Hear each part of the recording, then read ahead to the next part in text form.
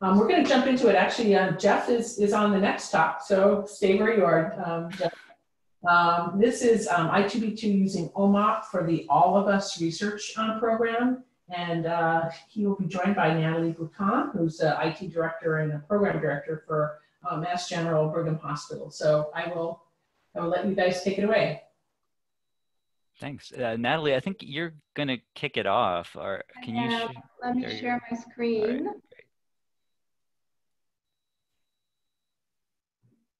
All right, can you all see my screen? Yeah. So hi everyone, my name's Natalie Boutin. I work with Sean and Jeff at Mass General Brigham, and I also work with John Wilbanks at the All of Us research program. So I'm going to power through just a few slides on the context of what the All of Us research program is. And as part of the program, we're transferring clinical data, EHR data, to the central All of Us program for then providing that data to investigators via tools that are becoming available. So since John had already provided a brief overview of what the All of Us program is about, I'm going to be going through these slides extremely quickly. So the All of Us research program is an extremely large research program to gather information and samples from more than 1 million people. It is a program that started enrolling people 3 years ago now, and is about a quarter there in terms of getting 1 million core participants. So ultimately, one of the purposes, I should say, not just the purpose, is to foster research. There are other purposes as well in terms of community building and others as well. But some of the research questions that the program wants to address span all kinds of research, from looking at risks that people have, looking at treatments. And one of the key things about the All of Us research program that is different maybe from other research that at least this group is involved in is that the data will be provided to not just academic researchers, but citizen scientists. And this will be done at the international level. So the idea is to create a resource that is going to be available to a very large number of people who might otherwise not have access to such a resource. So one of the key components of the All of Us research program is that we're trying to build an extremely diverse cohort. In fact, the most diverse cohort that has ever been built in biomedical research. There's also a diversity of different types of data that are being collected from the participants. Participants genuinely are partners. There are participants embedded in every facet of the program. And as I mentioned before, this will be a resource that is open and available to a very large number of people at the international level. It is national in scope. So I'm part of the New England Consortium, which is based out of the Boston area. There are other consortiums that are enrolling large numbers of people. These are in red in the slide. There are also federally qualified health centers, which are the ones in blue, that are also enrolling participants in smaller numbers. And there are far more partners in this program than are represented in this slide. It genuinely is an extremely large and extremely complex program with many people contributing their expertise.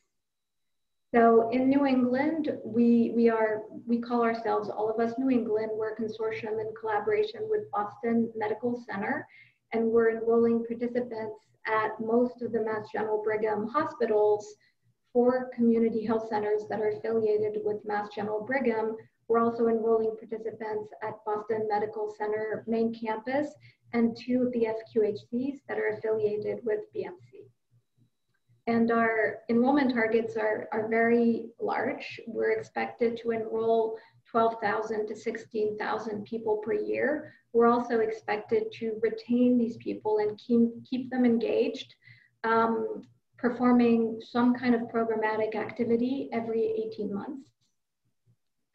This is just a map that shows all of our enrollment locations in the greater Boston area. And so what we're asking people to do, so first they consent, and they provide consent to participate in the program and a separate consent to transfer their EHR data. There are surveys built into the program. There are right now 7 surveys that people can do. There are 3 required to become a core participant. Then 3 surveys become available after 90 days of participation. And then there's a COVID survey that went live in May that is being repeated every month for people, for participants to provide their information on COVID. And the name of that survey is COPE. Participants who come in to do their enrollment visit provide blood or saliva samples, as well as urine and physical measurements. There's also integration with digital apps to provide additional data. And soon another component of participation will be that participants will be receiving genetic information back. So a huge part of what we do in New England, and I thought it would be interesting for this audience to see this, and Jeff will be talking about the data transfers in more detail, but there is such a tremendous amount of work that goes into recruiting and engaging with people to enroll them, but also to stay engaged with them. So we have a team of 65 research coordinators and 10 managers just with the New England Consortium, whose job is to engage with people in lots of different settings. You know, we try to put collateral about the program everywhere that we can in the community. You might have seen some of the bus ads that we've been running for the past year. We also did radio ads. We host and participate in community events, and we really try to drive community conversations and get the word out about the program, about health equity and about research. So it genuinely is a very large and complex program. In terms of the electronic health record and the data that we're providing to the program, that includes demographics, visits, medications, laboratories. We're not sending notes yet right now. We're also only sending metadata on notes, but the data set is going to be growing over time. And as of now, there's about 271 core participants. We did pause enrollment in mid-March for obvious reasons, and we're gearing up to start up again. We're not actually sure when for New England, but at the program level, the date right now is July 13th to start up again. And it is a very diverse cohort of research participants. So we already went through that. So powering through the research tools. So right now you can get access to what's called the Research Hub, which is a data browser. So you can see information about participants that has been provided, but it's rolled up to a pretty high level, certainly no individual level data. So the researcher workbench, which is the data tool that most academic researchers would be using, just became available in May in beta form, and will become available, I think, later in the year to a larger number of people, and we'll be going through enhancements over the next couple of years and beyond in terms of growing the data elements that are available through this workbench. So now in terms of how we're sending data to the program, there's 2 models at Mass General Brigham, or rather there were 2 models, and one is inactive right now, but could be turned on again in the future. There's Sync for Science, and there's the ETL model via OMOP, which is what Jeff is going to talk about in a second. And so Mass General Brigham was one of the pilot sites for Sync for Science. And what that is that participants can indicate in their participant portal where they provide their consent that they would like to contribute their EHR data via this program. and that takes them to the patient portal where they authenticate and sign off. And from there, there's a direct transfer of data to the program. There's a parallel workflow, which is the one we're using the most right now, whereby we start with the validation of participant identity. And I did want to specify this part of the process because it's such an important one and it's really laborious. So basically, we do not send EHR data for anybody whom we haven't met in person, and we actually do require seeing governmentally issued photo ID in order for us to check off that we're good to send the EHR data. There's then a second step, which is the definition of the patient list. And we actually do a second round of validation because we're very conservative with this stuff. And we compare the data that the participant entered into the All of Us tools with the data that exists in Epic, in our clinical record.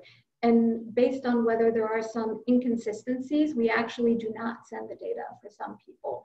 So we are extremely conservative about deciding whose data is sent to the program. And we do work hard to resolve those inconsistencies so that we can send the data for everyone. But there's a lot of work that happens there to make sure that we're completely comfortable sending the data to the program.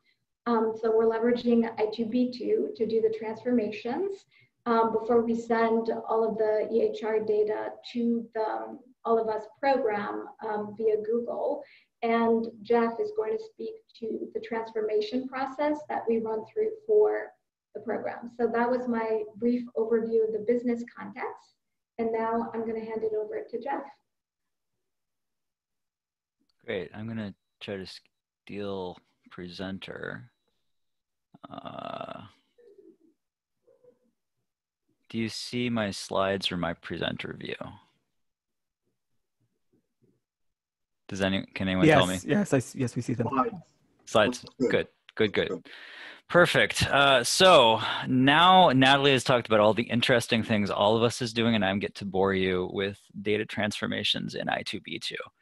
But I will highlight that this portion of the talk is in the weeds, but it's very, very important, and it's applicable not just to all of us, but to transforming data into any different analytic model. So we used a kind of a very similar approach in PCORNet when we were participating in PCORNet to get our data into the PCORNet Common Data Model. And we were using this for other OMOP projects as well, not just all of us. And it's a tool that's applicable to any I2B2 instance, not just what's happening at Mass General Brigham. So maybe that's a hook that will keep you listening, even though this isn't nearly as exciting. So the person does all of the things that Natalie talked about. They sign up, they go to a visit, they fill out questionnaires, they get their blood drawn, and then in this box is the data. They get entered into a patient tracking system. Their data gets flagged in the data warehouse, and then it gets dumped out into an I2B2 data mart at Mass General Brigham or at our other sites in the New England HPO, which is just Boston Medical Center and its affiliates right now. And then that gets translated into OMOP, and then that gets sent to a secure repository at Verily, which is a company we all know and love, just because it's part of Google.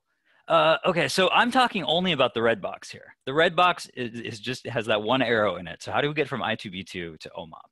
So I2B2 has this great star schema data model that's super flexible. Almost everything gets plopped into a giant fact table. So you can put your diagnoses, your medications, your procedures, all in a fact table. Everything gets a row in the fact table. And then you have an ontology that gives context to what is in the fact table. So it provides information on the names associated with the codes, the relationships of those codes to other codes, and other metadata about the codes. And I2B2, of course, can be outfitted with many different ontologies. You can have the same data set running with different ontologies. So you can be running a PCORNet ontology and an ACT ontology and an I2B2 demo ontology all at the same time if you want to, if you're able to map that to your local codes in your fact table. OMOP takes a different approach. It has more tables. But really, when you dig into it, it's not all that different. So here's the procedure occurrence table and the condition occurrence table. And you'll notice that the columns in those tables have different names, right? There's procedure concept ID and condition concept ID. But those are just concept IDs. Those all come from the OMOP concept dictionary, which is a vast curated dictionary of everything that OMOP would expect to see in its data. So really the tables are quite the same. There's a procedure date and a condition date, but those are just dates. So at the end of the day, you can look at OMOP as just similar to a star schema, except it has many fact tables for specific situations, for conditions, for procedures. And so I put the fact table and the procedure occurrence table next to each other so you can kind of see how things might line up. I didn't draw all the little arrows on here, but you can see like there's a person ID, which would line up with a patient num, a procedure concept ID, which has some relationship to a concept code. And so all of these things kind of just, they match together. But lest you think that it's just about copying things from one column to another, there is some complexity, and that has to do primarily with the data mapping. So you start with the I2B2 data model. This is a diagram that Sean and I developed some time ago for PCORNet, but it easily adapts to OMOP transform. So in this example, we're using the ARCH ontology, the ARCH information model, which defines everything that you would expect to find in this ontology and maps it all to the local data in the data model. You can use that ontology then. You can create these ontology-driven data transforms that allows you to create a transform table based on the codes that the ontology has a mapping from the local codes to the global codes, and that allows you to output your OMOP data model. So I'm going to be talking about the newest version of the transform, which is right now available in that GitHub, but if you Google it, you will find it. And I can also give you the link again later. So the process of this is creating a local mapping. So everyone who's implemented I2B2 has done this part in their local ontology. So up top in this example, you see part of the ACT COVID ontology that has, oh, I'm sorry, this is our local ontology, but it's a COVID test. It's a COVID PCR test. And so in your ontology table, you have an entry for your COVID PCR test. And then you have child nodes that represent all of your individual local codes for COVID PCR tests. And this is all abstracted away in the ontology. So you can just drag over COVID PCR test and it automatically pulls in all of the local children, which are the local codes. So to transform into a different data model, we augment this. And the newest version, we augment it with this standard code and standard domain column, which tells you, okay, this is 94309-2, which is the new LOINC code for a SARS-CoV-2 PCR test. And it uses these standard codes to look up the local codes from the fact table. So you have these local codes in your fact table. They get looked up in the ontology, translated to standard codes, and then a further step of translation into OMOP is to translate the standard code into the OMOP number, which is a unique identifier assigned by Odyssey OMOP to identify that particular code in a standard terminology. And so that's in a nutshell, that's how this is done. And I think 5 minutes left. So I'll go through this slide. So this is, this is translating from the fact table to the measurement table. And you can see a lot of it is just copying data from different columns. But then there's the concept column, which is the very tricky one that requires some magic that I've just gone through. There are more complex situations. I'm going to speed through these and take some questions at the end maybe. But modifiers are a trickier situation. Modifiers are not a thing in OMOP. Modifiers are additional columns, because remember, OMOP has all these additional fact tables. So for a drug exposure table, they just add a column for refills. I2B2 does this in a generalizable way, where there's a modifier code, and you can define what those modifier codes represent using the ontology. So there would be a modifier code that would represent refills, and there'd be an additional row in the fact table for that modifier. So that's a kind of a very different approach. So it creates a tricky, technically tricky transformation. So we have this modifier configuration table, which is kind of a new feature. So you can define what paths in your ontology match up with different columns in the target table. And there can be a lookup in the ontology table that then lets you look things up in the fact table and translate things into OMOP. So you start with your modifier configuration path. It says lookup refills with this path in the ontology. You find that that corresponds to this local code Rx refill. And then in the fact table, you find Rx refill associated with a medication code. And then you can take the number of refills and put that into the drug exposure table. So this portion of it is still underway. It's partially completed for some domains and not for all domains yet. But then one of the really tricky things is that OMOP and I2B2 think about their data differently. I2B2 likes to be a big data sponge. It likes to take in whatever you've got and make it browsable and searchable. And so it's very similar to the source data. OMOP wants to create things that a statistician can run statistics on and have the statistics be meaningful. So the kind of the way that is thought about is a little bit different. And in terminology, that leads to things that don't quite line up. So this is a table that shows how things move from the blue columns at the top are source terminologies in I2B2, and the heat map shows how things end up moving into OMOP tables. So you can see an ICD-10 diagnosis. I think that it's ICD-10 diagnosis can end up. It's typically a condition, but it can also end up as an observation or a procedure or a measurement or a device, depending on what makes the most analytical sense. So it's really in some ways digested. And it's not just as simple as one code turning into a different code in a different table. That does happen. So you might see an ICD procedure code turning into a SNOMED code in the condition table. So you taking a procedure code and put it in condition. But you can also see things split into many codes. So there's one case I found that if you have a certain birth control pill, it ends up being 5 different drug codes that represent different possible ways of meaning that birth control so that any analysis will pick it up.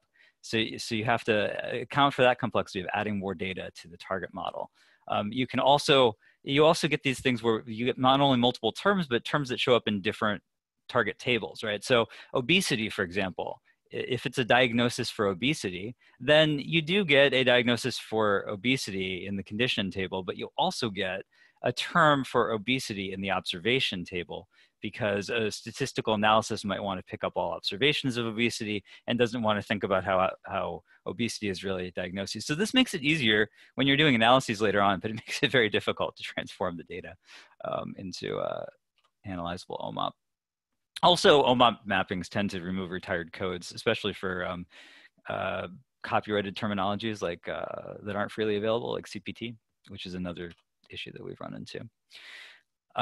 But we're doing this. So the whole team has managed to do this at Mass General. And here's just a screenshot of the Odyssey data quality tool, just kind of giving descriptive statistics of what's in the data. So you see there's people with a variety of ages and variety of races and both genders. And so we are getting data that actually makes sense. And then I grabbed the screenshot just a second ago. This was, while Natalie was talking, this is the All of Us data browser that she was talking about that lets you browse the data that's aggregated from all of the sites in an obfuscated and not site-specific way. And I just thought I'd pull this up because it's kind of nice to see that you actually have something that you can look at. And you can go to this data browser, research.allofus.org, and look at the things that Natalie was talking about. And it's a nice UI because it was written by Google Software. Okay, I think I'm actually done. So I'm going to stop there. I wasn't watching the. Thank you so much, Jeff and Natalie. That was a really terrific talk, and all of this research is pretty exciting. I haven't heard a lot about it, so Natalie will have to get together and chat about it later.